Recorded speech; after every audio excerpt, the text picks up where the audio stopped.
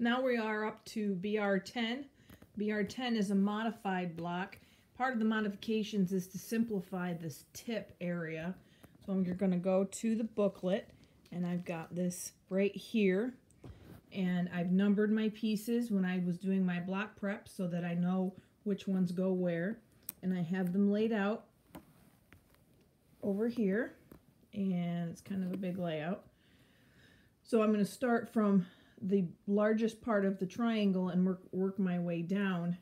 From an assembly standpoint, I'm going to take the base, I'll base the base here, and I've got a lot of options to do this. I can attach these to 17, make this a unit, you know, I can make this a unit, all that kind of thing. So what I'm going to look at here is I am going to make 10, 11, and 12 will be one unit. And then 9, 14, and 15 will be one unit as well. I will make 4, 7, and 8, and 13, one big diamond. And then I can add 5 and 2 together, 6 and 3 together, attach that, and then add number 1. So the first thing I'm going to do is base this. I'm going to base the long side first. And then I've got these little tiny edges here. So I'm going to base that next, and then I'll base these. You just got to be real careful not to get rid of those little edges, because that's going to be key for when you attach it to the row. And for these, I'm going to base the outside edge first, and then the other two. So then whatever you base first, the tags are going to go towards that direction with a triangle. So I will make my tags go out as much as I can. So we'll get started with assembly. So I've basted my large piece and the two pieces to connect to it, and so now I'm going to attach them. So I've got this piece all put together. I'm going to set that up here, and then I'm going to assemble my next unit, which will be these 3 pieces.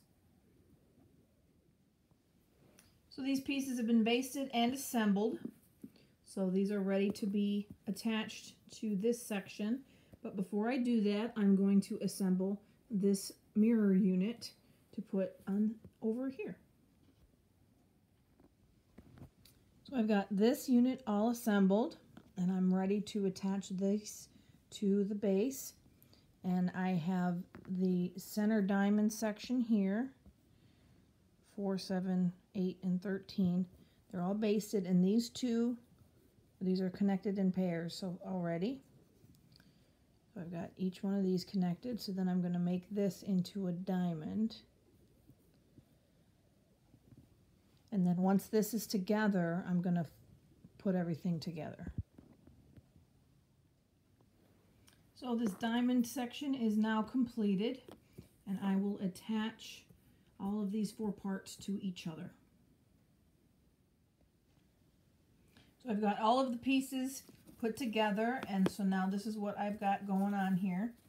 This section should come to one point. It's not perfect, but it will relax into itself once I get the papers out, and then I get it quilted. So I'm not going to jerry-rig this anymore.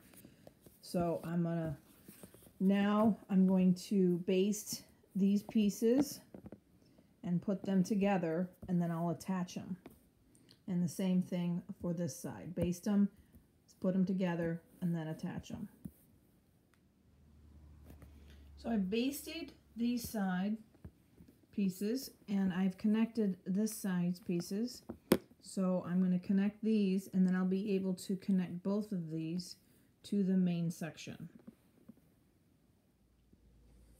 So I've attached the 2 side pieces, and so now I have everything on my triangle except the tip. So I'm going to baste the tip and attach it. So I've basted my tip, and the problem is I've covered up my markings.